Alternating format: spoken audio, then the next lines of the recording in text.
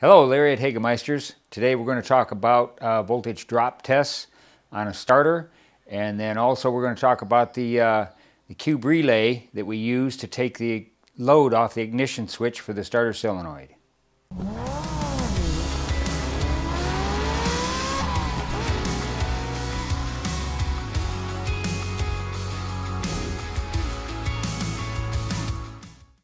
This is the voltmeter we're going to use for the voltage drop test. Quite simple. It's just an old school analog scale voltmeter, and I've got it turned way down to 5 volts here, which is our lower scale. 1, 2, 3, 4, 5.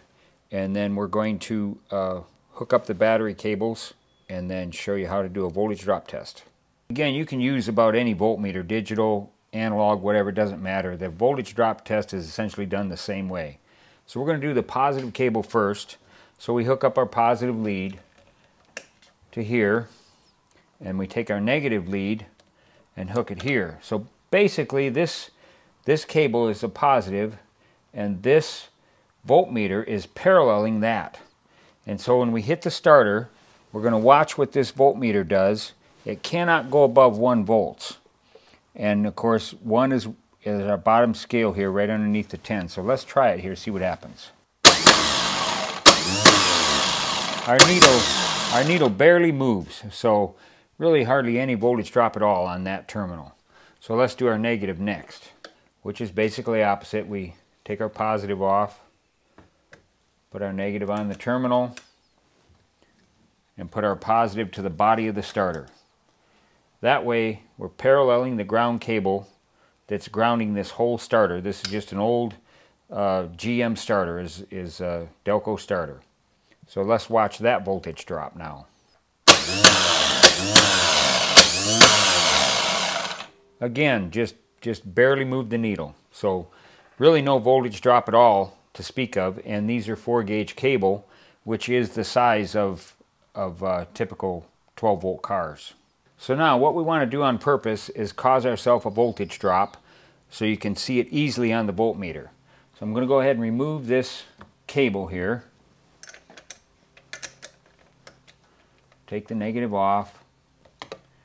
I'm going to just install this end. And for a ground, all I'm going to use is just a small piece of wire. This is just a jumper clip, probably 16 or 18 gauge. But the point of this is we're going to parallel that wire and watch the voltage drop, but you'll notice the starter changes. There's no sound of the starter change. It sounds the same way, but it's got way too much of a voltage drop. So let's go ahead and do that test. So I'll hook my ground back up. Now we're paralleled, just like we were before. Now we're going to watch our voltmeter and watch for the voltage drop test. Jumps clear up. And our wire jumps as well because it's being overloaded. But my point is too, the starter sounds exactly the same. And that's what we accomplish by a voltage drop test, is that the starter sounds the same, but there's way too much drop. If that starter was under strain, it would be way too much for this small wire, of course. But this is just demonstration purposes. When you find that kind of a problem, we really need to start tracing the wires in the vehicle to find out where the ground is bad. We're doing the ground side, but it can also be on the positive side.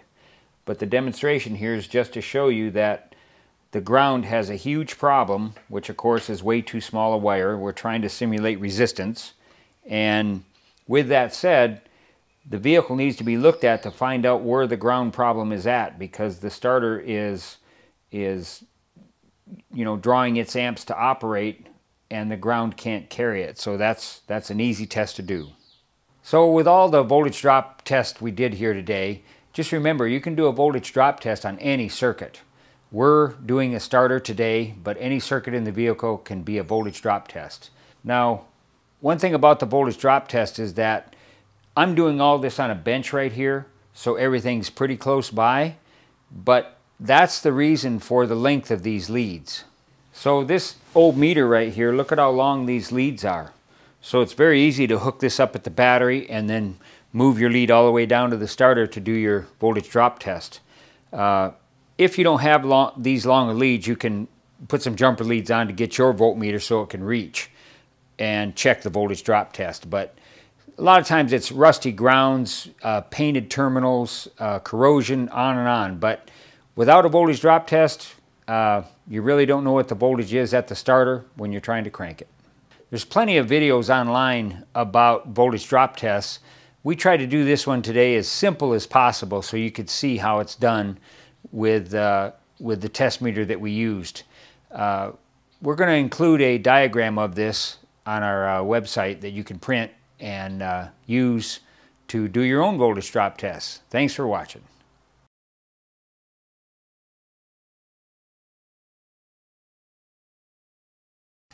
Hi, Larry from Hagemeisters.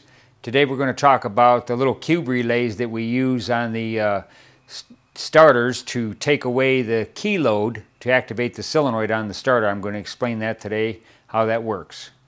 So this is just a typical Delco starter here on a GM product, and as you can see, we've got it wired with a cube relay here, and the purpose for that is to take the load off the ignition system.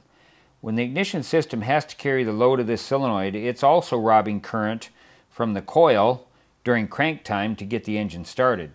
So we addressed this earlier in an earlier video about the solenoid assist spring, but this is when we hang the relay on the starter, and I wanted to show you exactly how that works.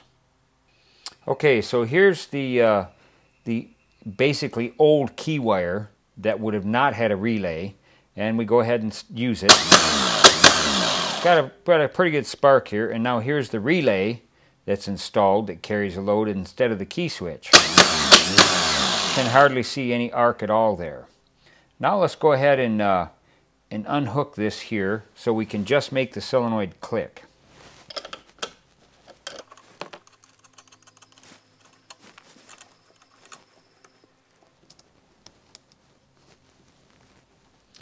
Okay, so we got this together now, and I'm sure lots of people have heard this before when the starter doesn't work but they hear a click. In our business we hear that all the time. Well, the starter's just clicking. Well, let's simulate that and see what happens. That's a lot of current. Now we're going to make the relay.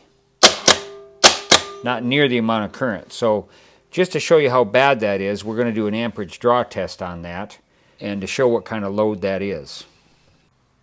Okay, the reason why I unhooked this from the battery post here on the solenoid is that we're simulating a bad connection, or maybe the solenoids wore out, the contacts in the solenoids or whatever. But when we remove the battery cable, we're still able to activate the solenoid to simulate the click like you would see in a vehicle.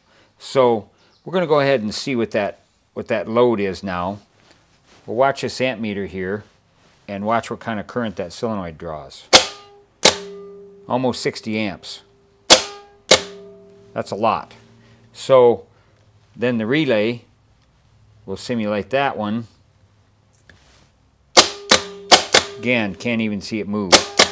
So when that happens in a vehicle and you have no start relay, cube relay like we have here, that's exactly what your ignition switch is seeing. All the safety switches, all the current back up to the key, when that starter is clicking, is seeing this. That's a lot of current to be going through a key switch. And people are still trying to start the car, the vehicle, click, click. And during that time, that load is excessive through that key switch. So the cube relay is the one thing that takes the load off the ignition circuit. And that's what we were demonstrating here today. That taking that load off is really critical, because when starters start to fail, solenoids fail, bad connections, it doesn't strain the ignition circuit in the car. The relay takes that load away from the key switch.